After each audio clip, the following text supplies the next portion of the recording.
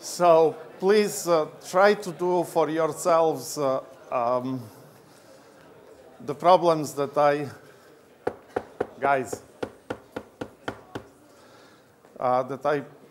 posted on the website, right, that we are doing now. And please try to do as many problems from the textbook as possible, right? Excuse me. So next week, even though it's break, I'll have regular office hours as usual on Monday and Tuesday. And I'll also have, excuse me,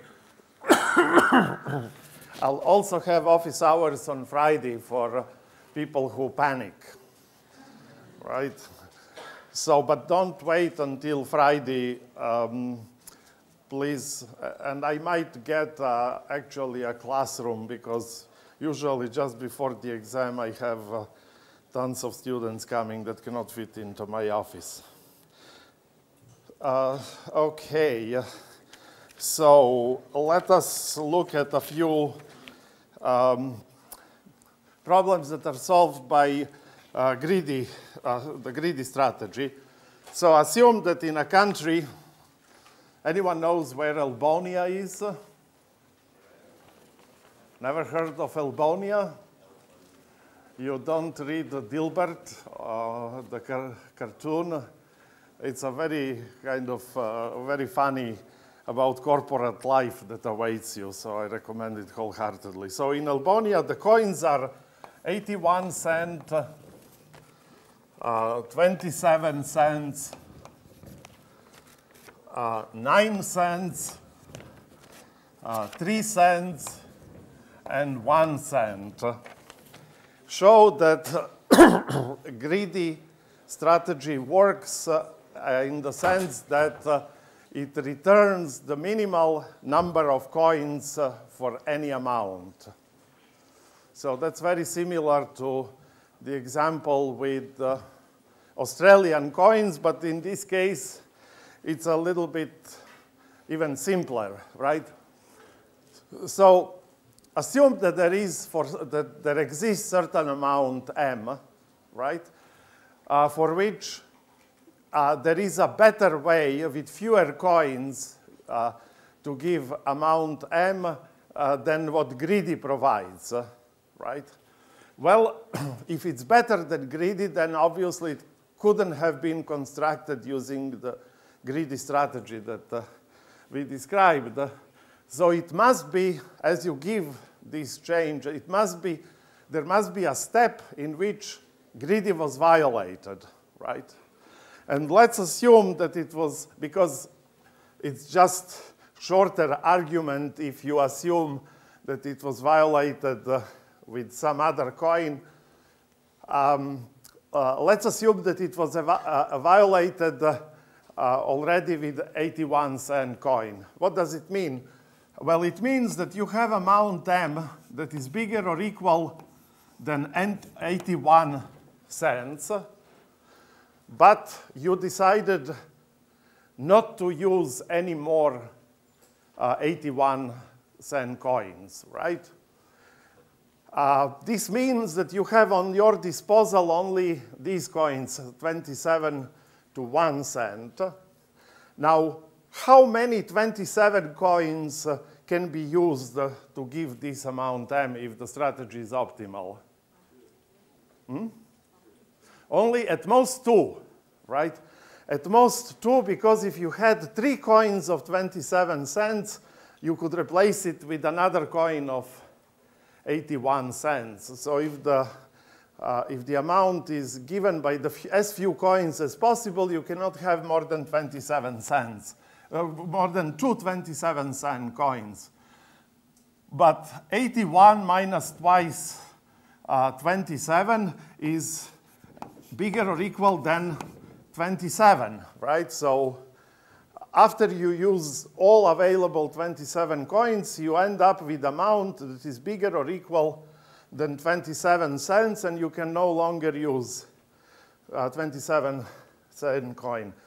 Again, the same story. 9-cent coins, you can have at most 2, because if you had 3 9-cent coins, you could replace them with a single 27-cent coins. So you end up with bigger or equal than 9 cents, and you cannot use more 9 cents coins. You can again use at most 2 3-cent coins. So that's 6 cents, and you are left with bigger or equal than 3 cents, and only 1 set at your disposal, but you need at least 3 1-cent coins, which can be replaced by a single 3-cent coins. Thus, the amount given cannot be optimal. So it's a typical, one of the typical strategies for proving that greedy produces optimal solution. You assume that there is something better. If it's better, it couldn't have been produced by greedy.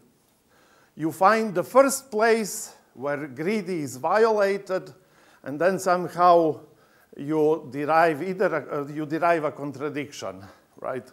So it's a very typical example of how to argue informally but rigorously that greedy produces optimal solution. So how about other sets of coins? Can you give example of a set of coins when greedy doesn't work? Right? Only special combinations of coins allow greedy to be optimal. If you have something strange like 1 cent, say 17 cents, 19 cents, and say 21 cents, and the amount that you want to give is 26 cents, then greedy would ask you to take 21-cent coin, and you are left with 5 cents to give, and you would have to use 5 of these. Altogether 6, when just these two clearly satisfy for this. So for this, sorry? 36, sorry. 36. Well, again, the same. 36 minus 21 is 15, right? So even worse, you would need 15 of these. Okay, so it is possible to give optimal, to return always with a minimal number of coins for any amount and any denominations, but greedy doesn't work.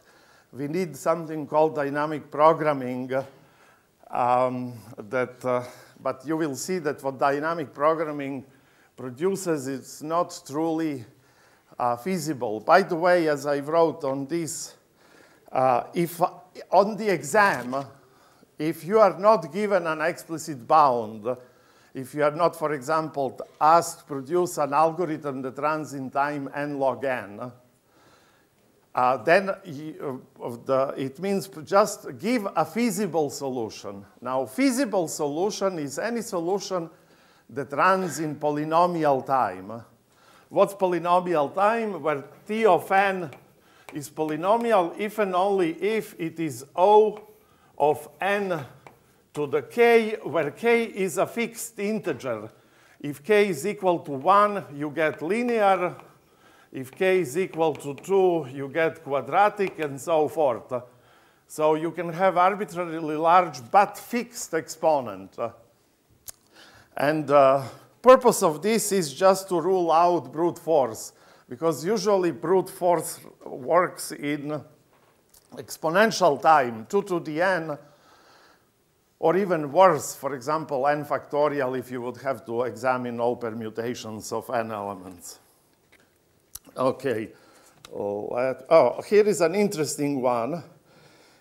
So assume that you are given n tasks, which all take the same unit amount of time, and each task, so you have task T1, it takes say 1 hour to finish it, unit amount of time, but task T1, it has a deadline di and penalty pi. So this is task ti, and you have tasks, say, T1 up to Tn.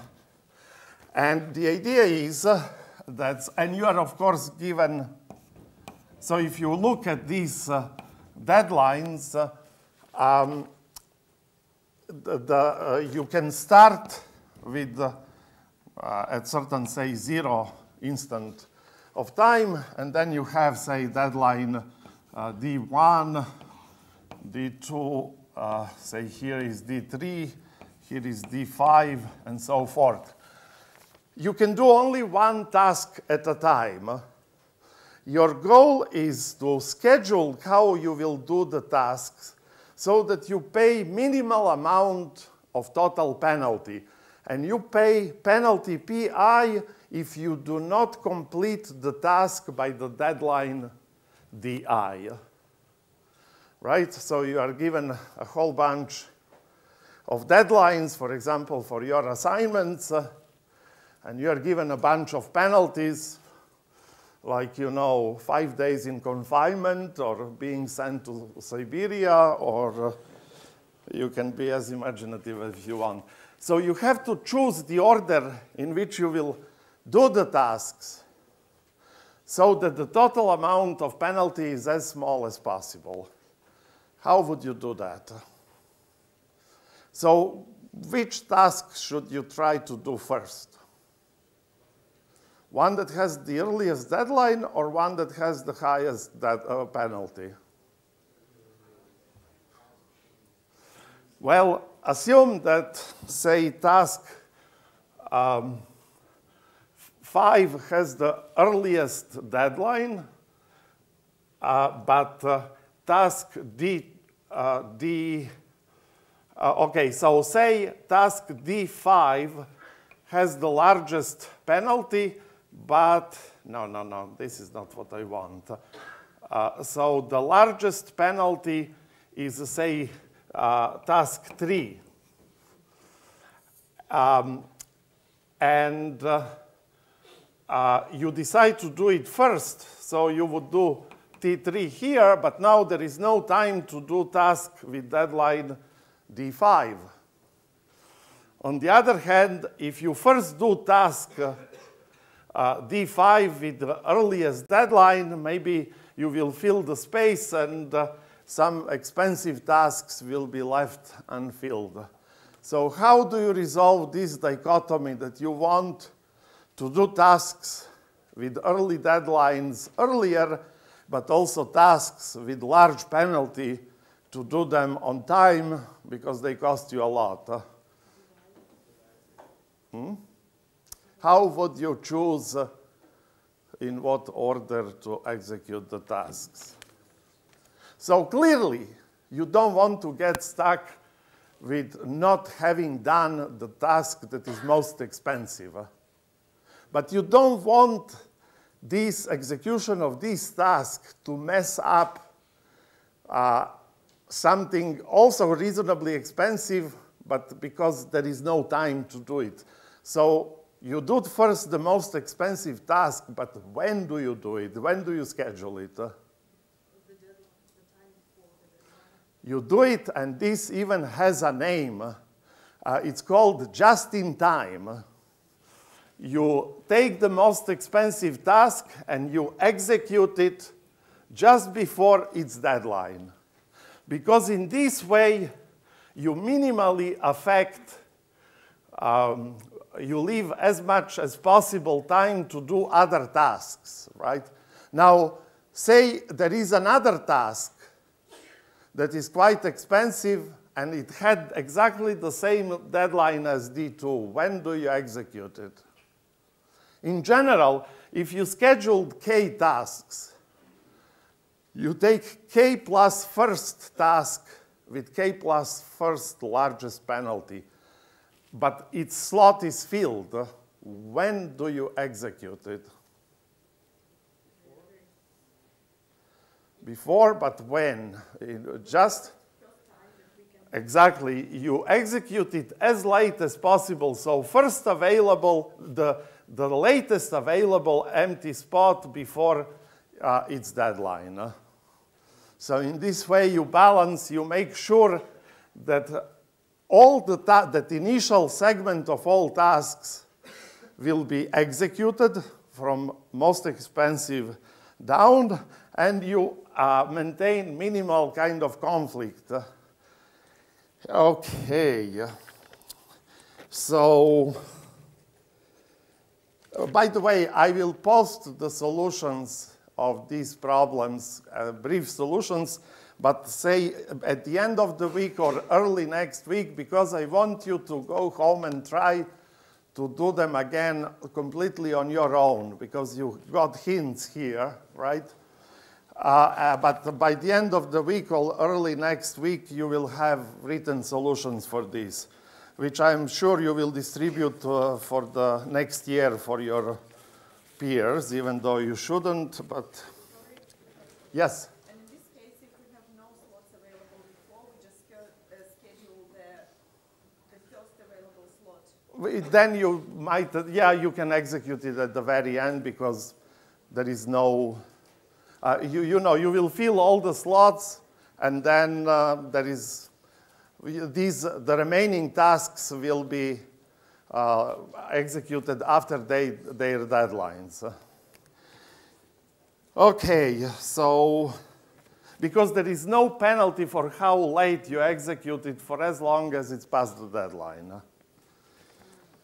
Okay, so here is another interesting problem that can be done in two ways. It sounds a little bit silly, but it's a good example of greedy, so let's look at it. So you have a row of, say, stalls or houses or barn, whatever you want. And of course, they are all in Elbonia where things are a little bit strange.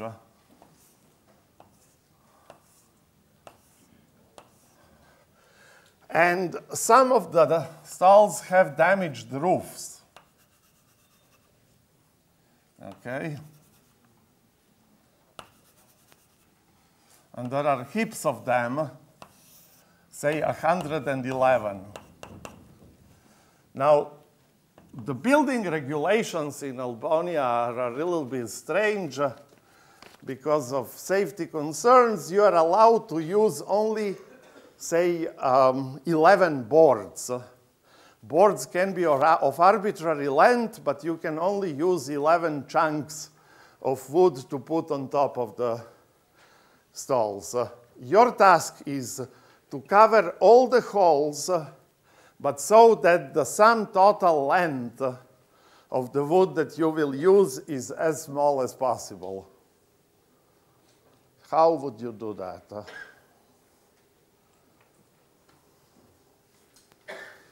How would you cover all the holes with 11? Yes? Are you allowed to move the roofs from existing stalls at all? Sorry? Are you allowed to move the roofs? No.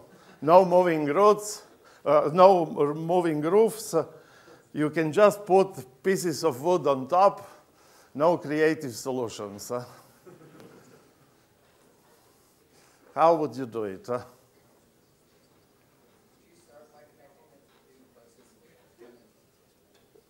Which are the? Aha. So one way of doing it, you connect two that are as close to each other as possible, but you don't declare this, that this is one piece yet. Then you connect next two that are as close as possible. And how do we proceed from there? Then we treat this as a single piece if the next slot is here, and we join this. So we try to join them, minimizing distances in between. That's one way of doing it. How would you do it totally the other way around? If you start with just one single piece, so this piece has to be, say, this long to cover all the holes. What do you do next? Exactly. You look where is the largest gap, and you cut it out, and now you have two pieces. Then you look again, where is the largest gap? You cut it out, and you get 3 pieces, and so forth until you reach 11, and then you have to stop, right? So sometimes problems can be solved from top, bottom, or from bottom up. So you can either start joining holes that are closest in proximity, considering these guys as a single unit. But it's kind of cleaner if you do it from one big chunk and then excising the unnecessary slots. Okay, here is another nice problem. So you are running a small manufacturing shop with plenty of workers, but with a single milling machine. You have to produce n items. For each item, say item K, you know its machining time MK and its polishing time PK, right? You have to schedule in which order. First you have to machine the piece and then your workers polish it, right? So in which order would you would you manufacture the items so that you finish the whole job as early as possible? So now you have again 2 constraints. You have machining time and you have polishing time. And the problem with the machining time is if you start machining something that takes long time, then your workers have to wait until it comes off the machine to polish it. So what do you think? In what order should we do the... I was trying to deceive you deviously, but the answer is correct. So even though it looks that you should order them by as short machining time as possible, actually you order them by their polishing time only, without regard on machining time. Why is this a good strategy? Well, I take it you can have the mill running continuously, is that right? That's right. So whichever order you mill them in, the milling is going to take the same amount of time. Very good. So first observation is in no matter what order you machine the items, they will take fixed amount of time, right? Now you have also the polishing times, right? Well, if you want the polishing time to protrude as little as possible, you should give yourself as much time as possible, starting the polishing as early as possible, right? Because your delay will be entirely determined by how far the longest polishing time protrudes, right? So you will order them just in terms of the polishing time and ignore machining time altogether. So you see, sometimes it's kind of, first guess might not be the best one. Sometimes things are a little bit counterintuitive on the first sight, but when you think a little bit more, they make sense. So in this case, order them just by polishing time. Okay. So you see, greedy are not, once you do enough of them,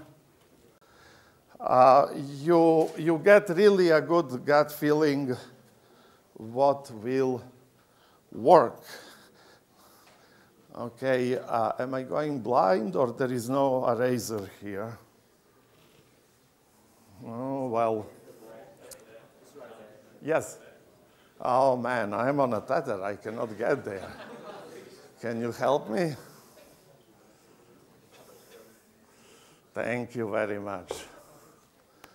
Okay. So let's see. Next one.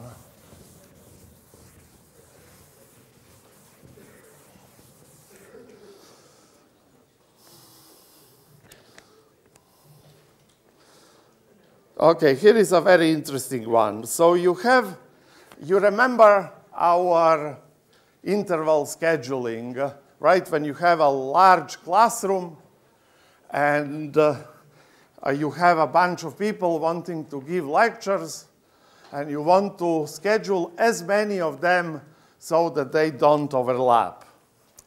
Well,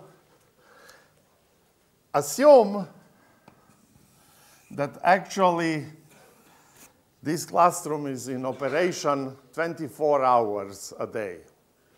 So you get requests that can go across the day line. So this is 12 a.m., and you have one request like this, another request like that, and so forth. So you have a whole bunch of mutually overlapping requests, and you need now to choose the largest number of these arcs that consist entirely of non-overlapping arcs. How would you do this problem? The shortest first, you remember the interval scheduling online. If you do the shortest first, you can get in trouble. So what's the difference between this situation and that situation? There is no end here.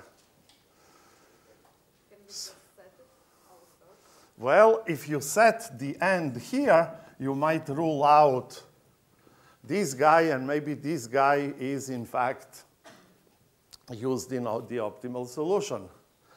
How would you solve this problem? If you knew, if there was a time interval that no arc covers, what could you do then? You just cut it open there and solve exactly the same problem. But what happens if every point on the circle is covered by several intervals? What do you have to do? Well, which ones do we remove? Maybe we remove ones that partake in the optimal solution. So the moral of this problem is try to reduce it to something that you know how to do it. So how would you reduce it to this linear problem? Yes? Pick like an interval and set it like a starting point. Very good. Brilliant. So what you do, you take a bunch of, you pick any point whatsoever, right? And you look at all intervals that contain that point. You pick one of them and cut the time open at the very beginning of that interval, solve the problem, see how many intervals you get. Then you take another one, right? Cut it open where it starts and solve the problem. And you repeat this with all intervals, right? Because any interval, you have to guarantee that you take into account solutions that contain an arbitrary interval.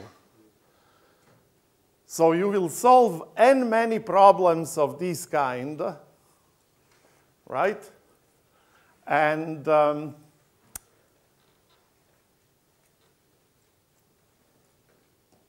take the optimal one. Okay. So do you have to really test for all intervals? if I pick a point and I test only for all intervals that contain that point, should that be enough? Right? Yes, because the solution contains non-overlapping intervals, and you try all of these as possibilities, but you should also test when you take none of these, right? Because maybe optimal solution doesn't contain either of these intervals. Okay, so if there are k intervals above x, you should do k plus 1 solutions, starting with each of the overlapping, of each interval containing x, and with none of them, to make sure that yes? So does that mean you should probably, if you want to save time, you might want to look for an area that has a few external items? Yeah, so if you want to optimize this, but this would be kind of, yeah, how would you efficiently implement looking how many? I guess you could do a search to find what's the spot that contains the fewest number of, that is contained in the fewest number of intervals. Yes, so you can do first a search where you should pick this point. Okay, so here is the next problem. How about the similar problem in which you have, again, a pole, and you have a bunch of overlapping posters, and you want to stub them all? How would you solve this problem? So we had the same problem on a line when we had, just like here, a bunch of overlapping intervals, but this time, rather than looking for the largest disjoint set, now we want to use as few needles as possible, but to make sure that all intervals are stubbed. How do you solve this problem?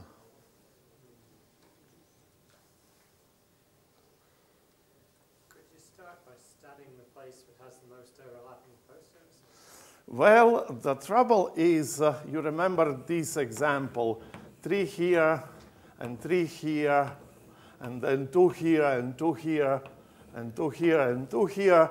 If you stub them here, right, you will have to stub them also here and here to catch these two, but now this is not needed. But again, the trick is the same.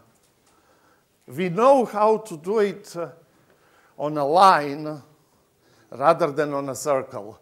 How would you reduce this problem by to a problem on a line? Yeah? How do you reduce this problem to the problem on a line? So what is the same method as before? Exactly. So simply pick any of the intervals, stub it at the very end, and continue doing it, right? That's, you count how many needles you used, then you pick the next interval, stub it at the end, and continue just as in the line, count how many needles, and then take mean of all the solutions. Now, this problem can be also solved in time n log n rather than quadratic here, because we repeat a linear procedure. Well, here we complete n times, but we have to sort the intervals in the increasing ending time, for example. So that would be n log n, and then you have to repeat this search procedure n times. So that would be, well, so it would be n log n plus n times n, so n squared procedure. But it can be done in time n log n. You might want to play with this. Okay, so let's see what we can do next? So how about this one? So you have a chip, right?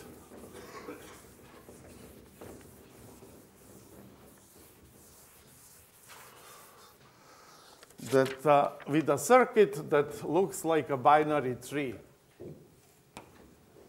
So say this is a sequence of some logical gates.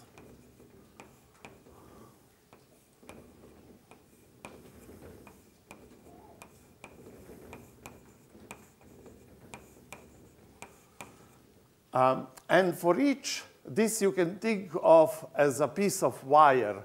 And say you have here a bunch of flip-flops or whatever, something else. And this is your clock, right? And it sends clock pulses.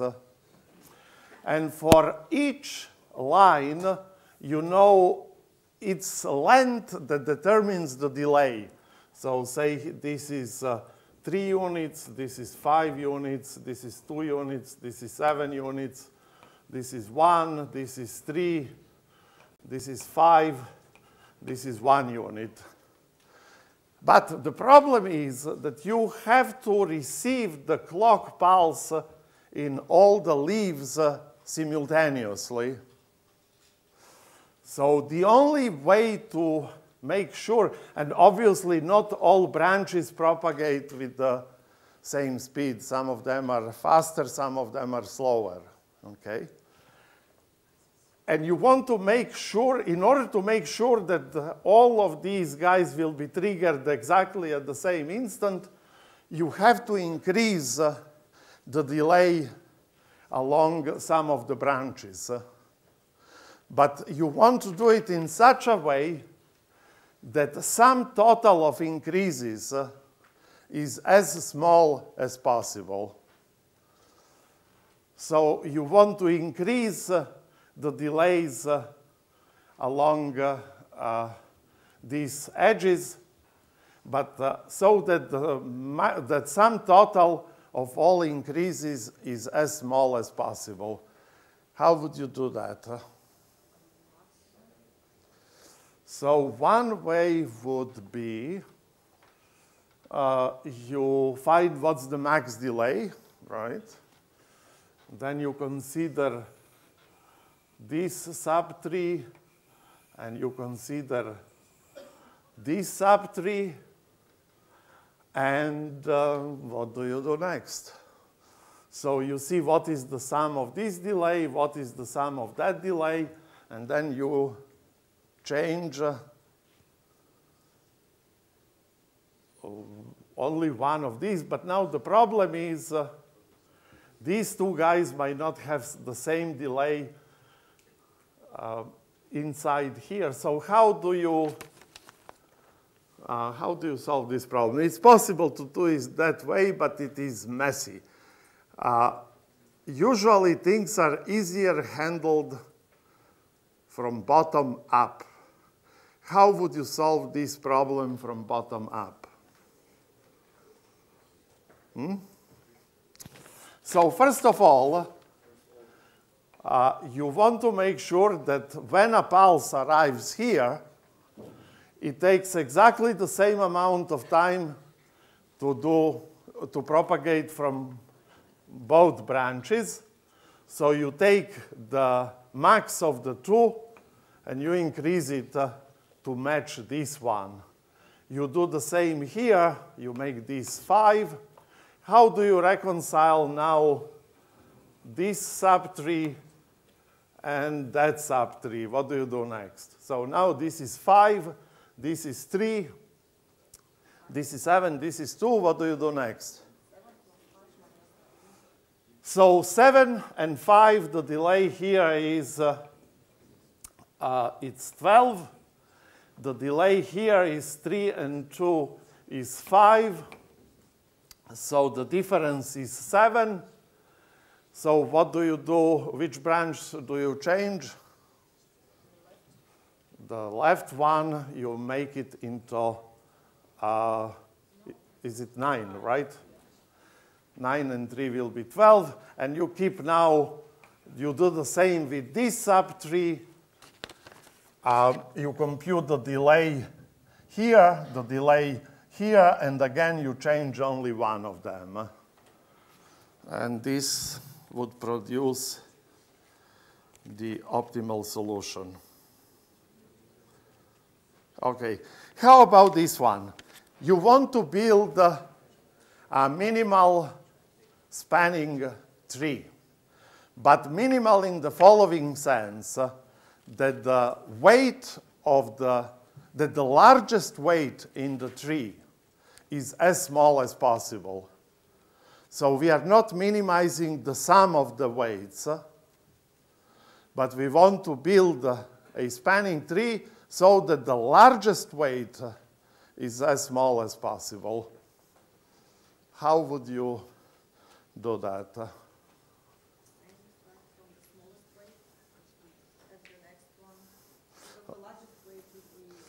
Okay, let's hear more people.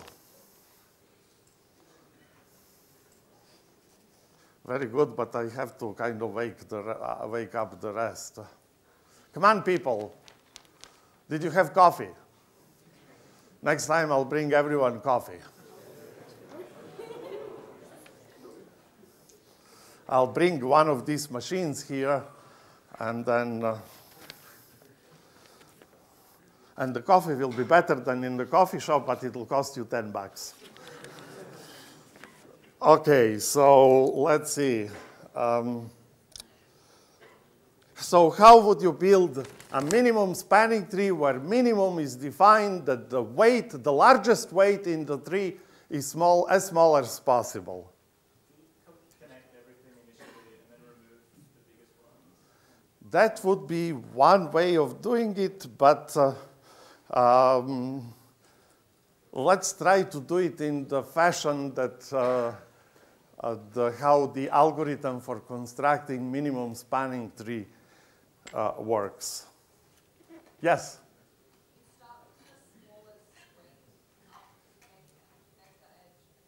Mm-hmm. So what are you describing, actually? It's Kruskal theorem, a Kruskal method. Exactly the same method also produces minimal spanning tree with this second condition, of course, because you will not add, right? You always try to add as light edge as possible. And of course, this will not only minimize the sum, it will also minimize the max of the edges. Okay.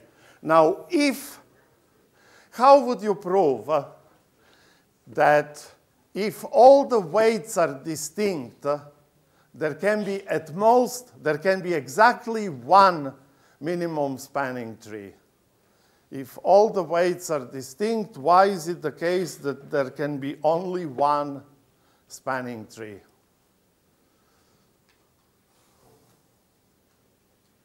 The algorithm, Kruskal's algorithm always produces the minimum one, and it obviously does it by always choosing the smallest weight that connects to disconnected parts. Well, if there was another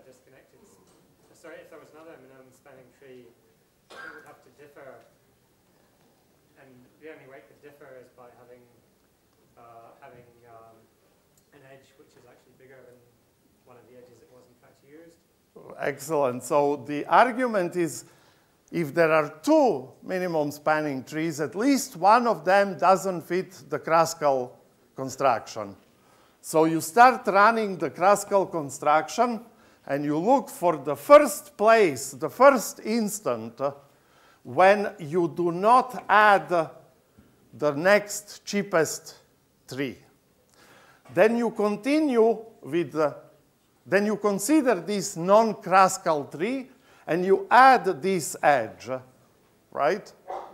Now you will have a loop if you add this edge.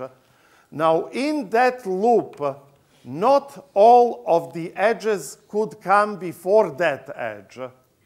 because that edge is a legitimate edge to add using Kruskal construction. So at least one edge was added after, that is after in the list than this edge. But because all edges are of different weights, this must be strictly more expensive edge than this. You remove it, and voila, you get a spanning tree with smaller weight than this second allegedly optimal spanning tree. Okay, good. So let's see another one. Okay, here is a nice one that people find confusing. So Alice wants to throw a party, and she has her list of friends, and she has all pairs who knows whom, right? Because she hacked into the Facebook and, you know. Oh, she didn't have to hack. Facebook would sell it to her.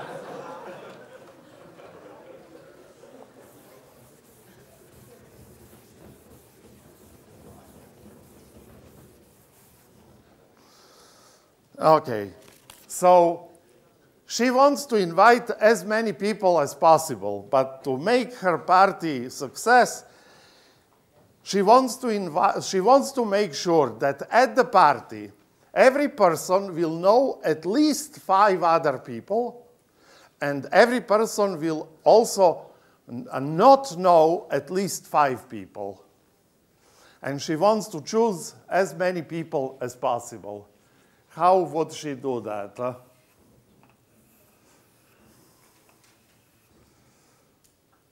So here are her friends, and we join them if they know each other.